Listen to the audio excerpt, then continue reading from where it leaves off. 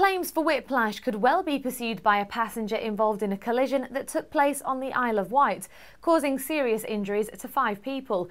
The Isle of Wight County Press reports that 2 people are still being treated in hospital following the smash on Newport's Medina Way this week. Witnesses say a beige Morris Minor and a silver BMW collided and caused traffic chaos in the town after the road was closed by police.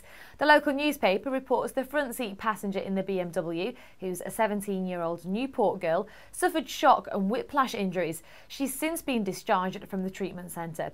The driver and the male passenger of the Morris Minor are still being treated for serious injuries, which could also see them seek the services of an injury claim solicitor.